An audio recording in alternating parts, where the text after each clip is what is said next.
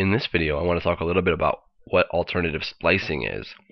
Alternative splicing, otherwise known as alternative processing, the simple idea of it is simply that we're taking the same, you can take the same mRNA transcript and it can be sliced in different ways. Now, why is that significant? Because this yields different proteins from the same gene. One gene will give you one particular mRNA transcript, but then once you have that mRNA transcript, if you can splice it in different ways, those mature mRNAs will be different, and different mature mRNAs will yield different protein products.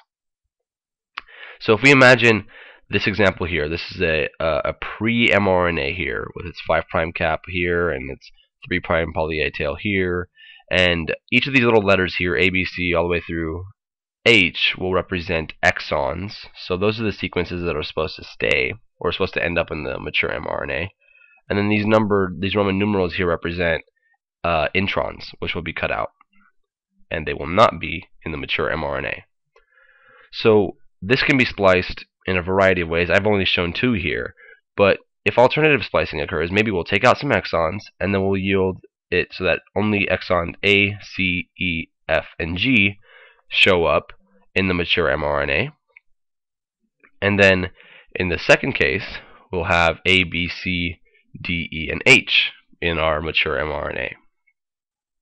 Then this mRNA can then be translated, and so can this one, and they'll yield different proteins because they're different mRNAs.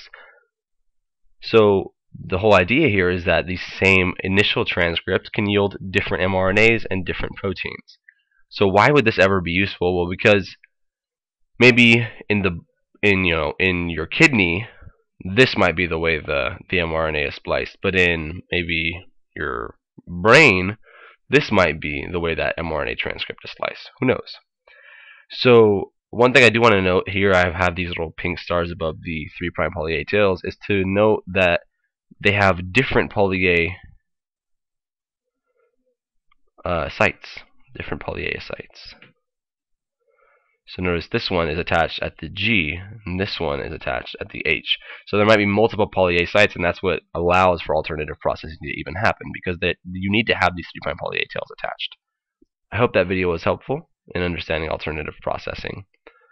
One last thing, I am a tutor. If you live in Southern California, feel free to contact me via email at moofuniversity@gmail.com. See the description below for more details. Thank you for watching.